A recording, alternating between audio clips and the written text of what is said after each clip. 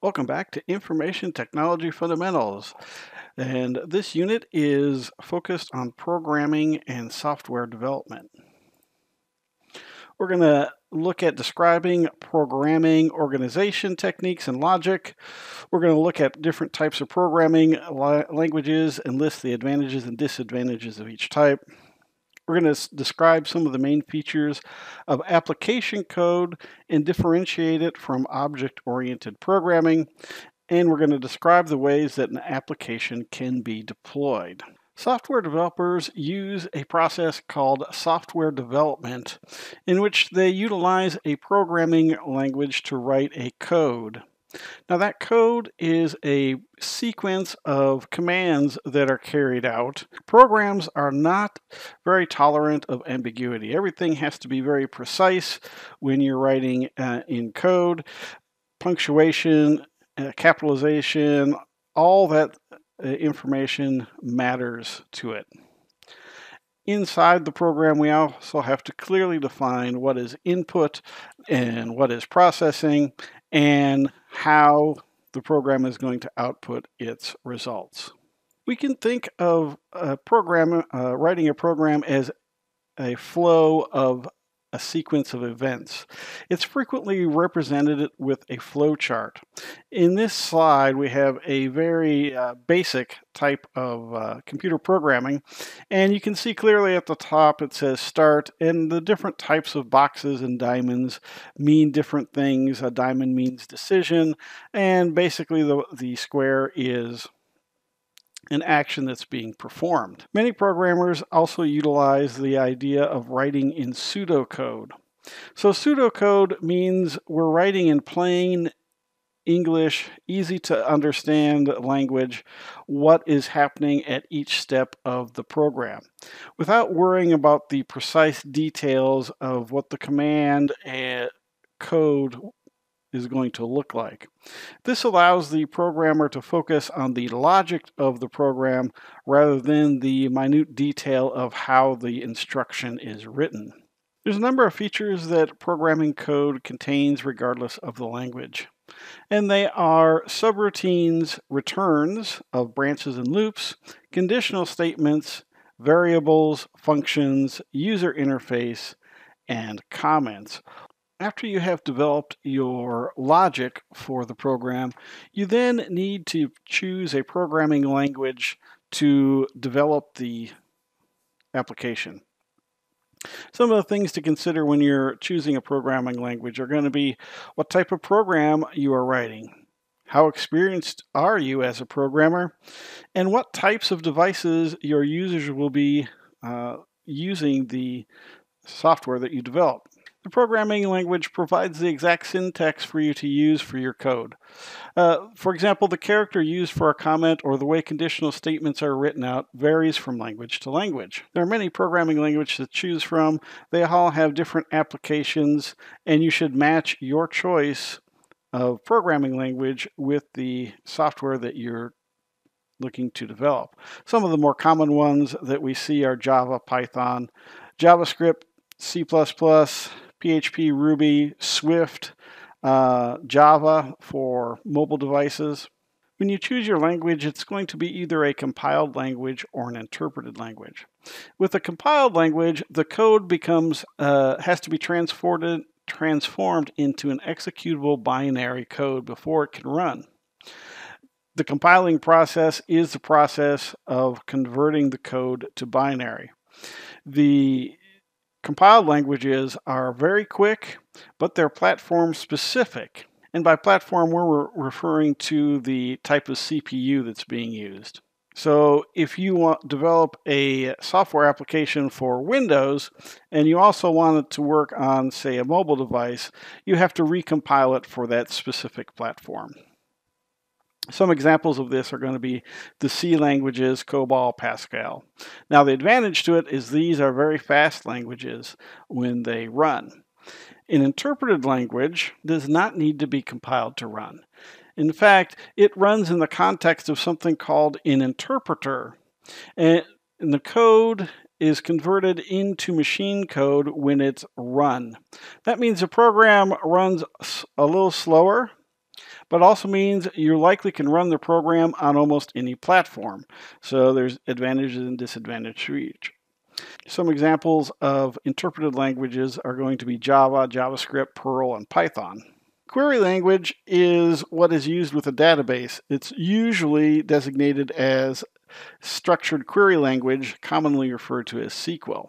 Assembly language shows machine code in human readable text.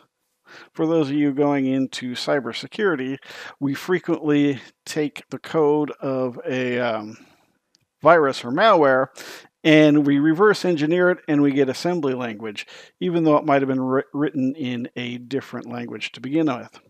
And then we have our markup languages that are really mostly web languages such as HTML and XML. There's some common identifiers in programming, and an identifier is going to be something that stores values in the program. The two most common are variables and constants. So variables are going to be a container or an identifier that the value can change while the program is executing. Usually, you take a variable and you have to declare it as a particular data type. And then we have constants. And a constant is a value that does not change while the program is being executed. We have another type of identifier known as a container. Now, a container is going to hold multiple elements. So the two most common types of these are arrays and vectors. And you can think of a two-dimensional array really as a table. So it's going to have rows and columns. An array, the size of the array has to be defined when it's created and it doesn't change.